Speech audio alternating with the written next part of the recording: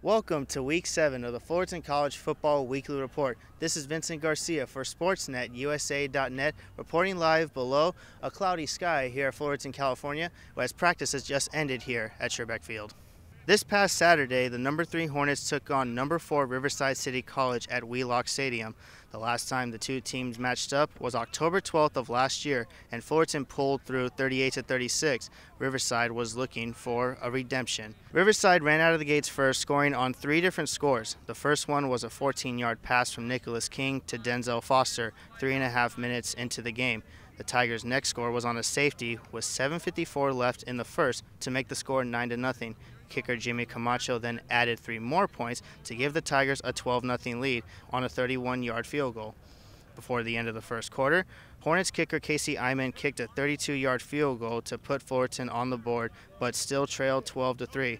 Camacho kicked a 33-yard field goal at the start of the second quarter, but Fullerton answered back on Iman's 23-yard field goal to make the score 15-6 with 3:10 left in the first half. The Tigers then added one more score before halftime on Nicholas King's 31-yard touchdown run with just over a minute to go.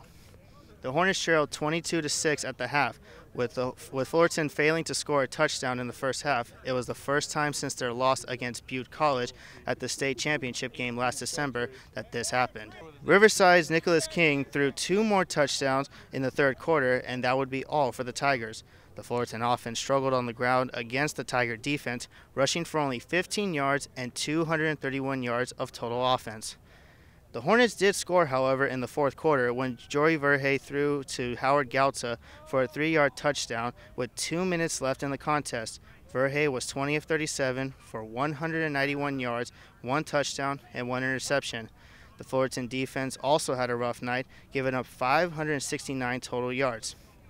The Hornets look to bounce back when they face Santa Ana College this Saturday, October 8th, for the 92nd Key to the County game at Eddie West Field. Kickoff is at 1 o'clock. The game will also be audio only on SportsNetUSA.net. Mark Pavlovich and Corey Nayland to call the action. That does it for Week 7 of the Fullerton College Football Weekly Report. Reporting live from Sherbeck Field as the Hornets finish off with some last-minute practice reps, this is Vincent Garcia for SportsNetUSA.net.